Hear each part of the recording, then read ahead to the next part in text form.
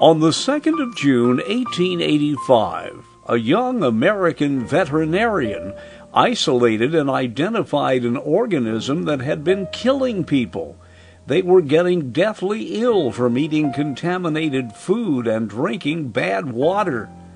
He found that children under 5 were most likely to be infected. It was called Salmonella.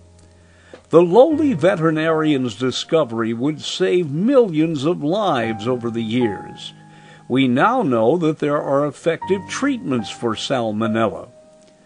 It is estimated by health officials that Salmonella bacteria cause about 1.3 million infections every year, 30,000 hospitalizations, 420 or more deaths.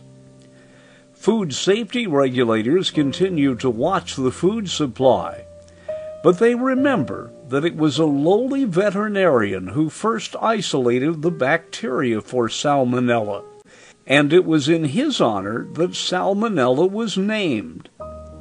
He was Dr. Daniel Salmon. I'm Dennis Daly.